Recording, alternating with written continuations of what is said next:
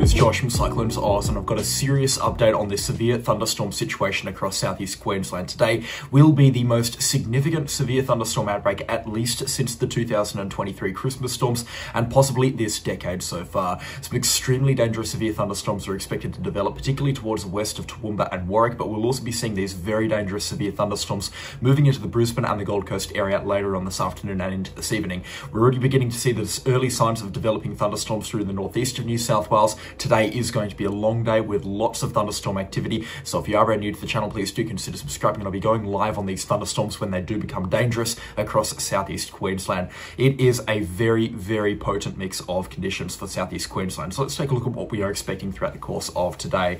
Convective forecast models are our best guidance, and the Axis Convective Forecast Model generally is a very, very accurate one, particularly on days like this where widespread severe thunderstorm activity is expected. The Axis 9 times out of 10 nails these thunderstorm forecasts. So what we can do here is look at the Axis and make some pretty educated and informed predictions as to what we are expecting. So as you can see, from about midday onwards, but most likely around 1 or 1:30, we're going to begin to see these powerful severe thunderstorms developing along a line basically similar to what we saw later last night, north of Narrabri in the northeast of New South Wales and Moree and Inverell, up through Stanthorpe, Wollongara, and then outside of Goondiwindi, west of Warwick through to Toowoomba, and then up into the northern parts of the South Burnett Forecast District and into the Wivenhoe Outlook. These severe thunderstorms will waste no time in becoming those said severe thunderstorms, and by 2 or 3 o'clock we're expecting them to move over the mountainous regions in towards the scenic rim and then eventually on in towards Southeast Queensland. Powerful severe thunderstorms are expected further inland as well, out towards Roma and Injune. Those will likely take shape after about 2:30 or 3 o'clock in the afternoon and evening,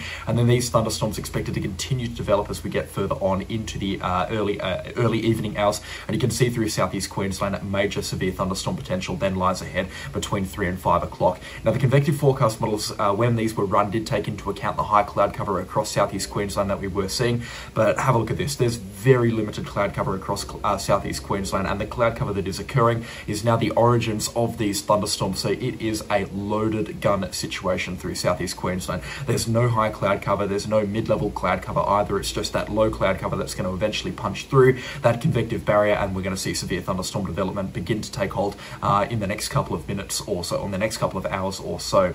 Now, the areas to watch throughout the course of today is, of course, that area where we're expecting these isolated severe thunderstorm development throughout the course of this morning into the early this afternoon, and that will occur in this area that I'm circling right now, so up towards the west of Wivenhoe Outlook, up towards Kingaroy and Gympie, and this will also include Toowoomba and Warwick. Very powerful, potentially dangerous severe thunderstorms expected in this area, and this will occur between 1 o'clock and 4 o'clock. Now, between 2 o'clock and about 5 o'clock, we're going to begin to see thunderstorms developing into the scenic rim and the Gold Coast hinterland, and very powerful thunderstorms are expected in this general area here, the second outline.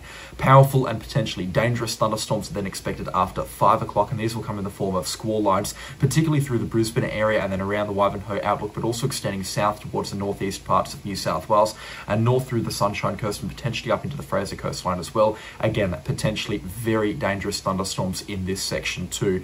Lots of very favourable conditions, embedded supercells and isolated supercell activity expected in all 3 of these sections. Supercell thunderstorms are our strongest variant of thunderstorms and can bring very dangerous severe weather conditions. Now, you might notice or might have noticed the Gold Coast was on the southern side of those significant severe weather conditions, and that is because later tonight we are expecting these thunderstorms to actually push a little bit further north compared to where we were expecting, and for the hotspots later tonight to be around the Brisbane city area, but also by extension around the Gold Coast.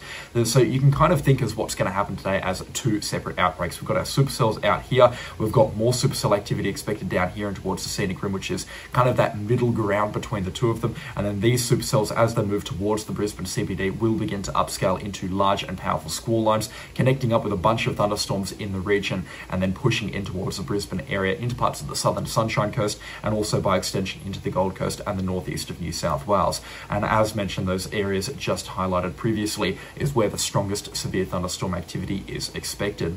What's driving today's outbreak? Well, of course, we've got extreme convective available potential energy values. This is our instability that's moving in to the Southeast Queensland scene, and this instability holds very strong right throughout the day. Right now, pushing around the Roma and the Injune area, we've got values around the 3,000 to 3,500, which is now mixing through the environment, and once it gets itself down here, which it's going to in the next hour or two, where the thunderstorms are beginning to develop on this northeasterly trajectory, we're going to see this convective development really take off in this part of Southeast Queensland. And then the snapshot which you're looking at right now, which is around 6 o'clock later tonight, you can see a lot of energy and moisture pouring in here from the southern parts of the Coral Sea and the Sunshine Coast, and then that's going to combine with that trough, and that's going to be moving through into the southeast coast of Queensland and create those squall lines, which you can see will be expected later on this afternoon and into this evening. So we're looking at these values here, 2,000, 2,500, again, extremely favourable conditions for these severe thunderstorms.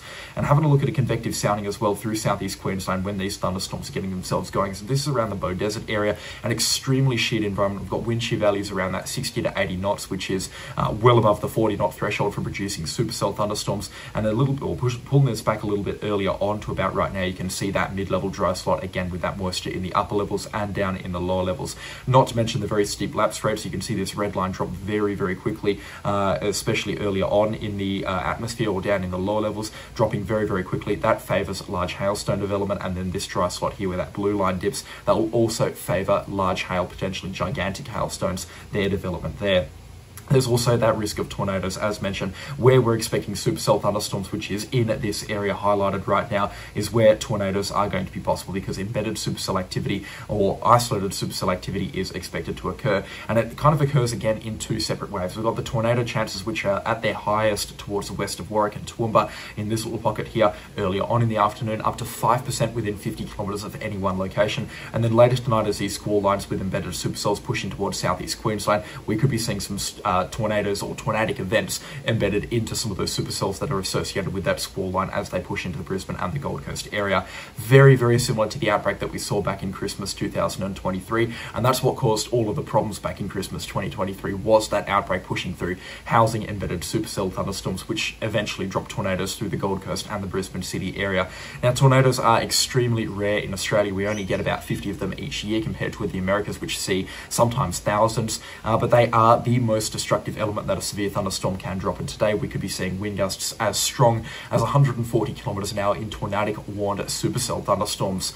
We're also looking at the risk of giant hailstones. The greatest risk of giant hailstones is going to be a little bit further inland to Toowoomba and Warwick. The hailstones that fell around the Warwick area last night were absolutely incredible. They were the size of hands. They were up around 7 or 8 centimetres, and the same risk is going to be there today. Again, with that instability, that lift in the atmosphere, the extreme cooling as we get up into the upper levels of the atmosphere, hailstones up to 8 centimetres are pretty much a given in some of these thunderstorms, and dare I say we may be looking at some hail records being broken through some of these locations. It is just such a favourable setup for hailstones as well.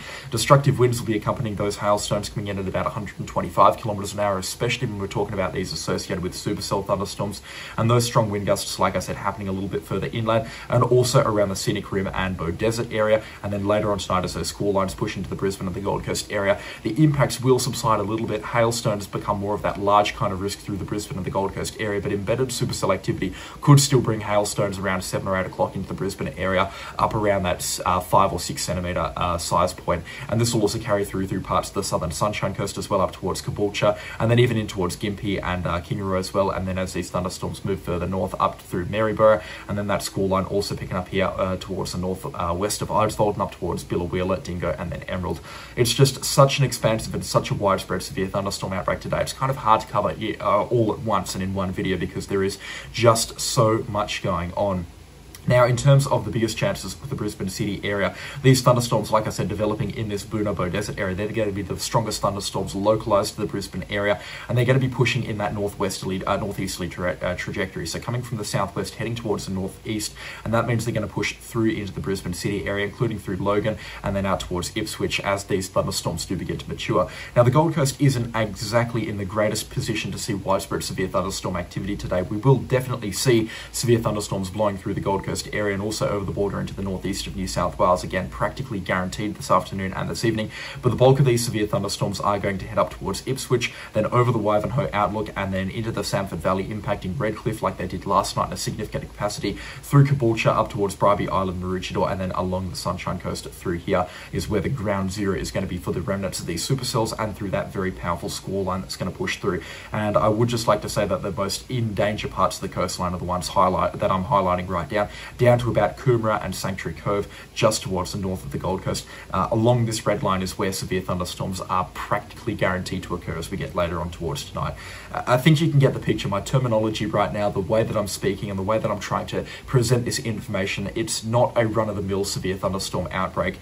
In terms of the SWET values, which is the severe weather threat index, I can't really look at it on this software here, but if I was to draw it, normally when we're talking about a SWET index, which is the total risk for these severe thunderstorms, it's maxed out on a really good day through a very small location in a few isolated pockets. But today, the SWET index, which is that severe thunderstorm risk area, is maxed out through an area approximately the size of what I'm drawing right now. It is just such an expansive area where severe thunderstorm threats are sky high. And as this trough does sweep through, I'm afraid we're going to see some extremely widespread and extremely powerful severe thunderstorm activity. You thought yesterday was significant. Well, yesterday was the little brother. Yesterday was the warm-up compared to what we are going to be seeing this afternoon and this evening. And just checking in on those thunderstorms, we're already beginning to see a widespread display of lightning through parts of northeastern New South Wales at, get this, 8:35 in the morning. Lots of thunderstorm activity beginning to develop in isolated clusters, and you can even see these lines of thunderstorms now beginning to develop as well as we head a little bit further north in towards southeastern and south central Queensland around the Warwick area. And again, like normally when we're talking about shower activity like this, especially ahead of a big thunderstorm day, we're concerned about high cloud coverage, but there is absolutely none in the way of high cloud coverage, and it is just that speckled kind of cloud cover that's causing these showers, and that will eventually blow up into thunderstorms. Exactly how these severe thunderstorms began developing yesterday is how they are going to begin to develop today. So it is going to be a significant one. Ground heating already kicking itself off. Those temperature observations look a little bit cooler than usual, but I'm making this video about an hour and a half earlier than usual. So it is going to be, again, another very hot day. And like I said, all of these conditions now very much coming together for what could be one of the most significant severe thunderstorm outbreaks in this decade. Very, very dangerous stuff. Now, in terms of the total risk for Brisbane and the Gold Coast, the comprehensive risk for Brisbane and the Gold Coast, it's not as substantial as risk is further inland. Of course, our very greatest risk of seeing severe thunderstorm activity is a little bit further inland from Brisbane and the Gold Coast. But we are still expecting supercell thunderstorm activity into the scenic rim and the Beaudesert area. It's not going to be as widespread as it is through these locations, but we will still see it, which puts Brisbane and the Gold Coast in the firing line for these storms. Not to mention, later on into the afternoon and the evening, we're going to see these squally thunderstorms and these squall lines move through into the Brisbane and the Gold Coast city area, but particularly north of Brisbane as well, and then pushing up into the Sunshine Coast, and that's where some really gnarly severe thunderstorm conditions are expected. The chances of these thunderstorms bypassing the Brisbane area is, of course, more elevated than what it was a few days ago on the forecast models, but and it is also a little bit more elevated than what it is a little bit further inland. However, I can still practically guarantee that severe thunderstorms are going to occur into the Brisbane city area, and there are a very high likelihood of occurring into the Gold Coast area. But I hope that that paints the picture that the severe thunderstorms are just that little bit extra, more likely a little bit further inland out in towards the Toowoomba and the Warwick area, and again further north along the Capricornia coastline as well, which is not something we've talked about in great detail in this forecast update, but also some pretty strong pulse thunderstorm and potentially some severe thunderstorm activity is forecast in these locations up here on the Capricornia coastline as well. Not to mention strong thunderstorm activity expected later tonight through the northeast of New South Wales, and that will also come in the form of squally thunderstorms similar to what we will see later today into tonight through parts of southeast Queensland. So all going to be happening, that is for sure. There's a lot to keep an eye on. There's a lot to keep close tabs on. Conditions are just extremely favourable for severe thunderstorm activity, and yeah, it just hasn't looked better in recent memory across southeast Queensland for these severe thunderstorms that are going to be developing through. It is just such a favourable picture for these severe thunderstorms, and I fear that we are going to see something very much on the incredible side later this afternoon and this evening. So just to zoom it out and really take one last good look at what we are expecting later today, it's a eastern states wide outbreak through southeastern Queensland, but that also extends up towards Rockhampton and inland right out towards Jericho and Longreach and Roma, and then right down the New South Wales coastline as well down towards Sydney, where more non-severe thunderstorms are expected, but we could still be seeing some stronger thunderstorms like we saw last night. For southeast Queensland, including the Brisbane and the Gold Coast area, you need to prepare now. You need to make sure that the garden is ready. You need to make sure that cars are away after about 2 o'clock this afternoon, and you need to make sure that you are staying on top of all warnings and watches coming out from official and unofficial sources. It is best to stay prepared and informed in an event like this, and make sure you are remaining on top of everything that is going to be coming through. It is imperative that you stay up to date and in the know when these thunderstorms are moving into your direction. Of course, we're expecting giant hailstones, very heavy rainfall, destructive active wind gusts, with the worst of that happening around the Warwick and the Toowoomba area, further inland in towards Ipswich, and then north towards Kingaroy, Gympie and Kilcoy. But we will be seeing these significant thunderstorms along parts of the Sunshine Coast as well, into parts of the Capricornia coastline, over the border into the northeast of New South Wales, and of course through the Brisbane and the Gold Coast areas. That should paint the picture. A very expansive outbreak is expected this afternoon and this evening.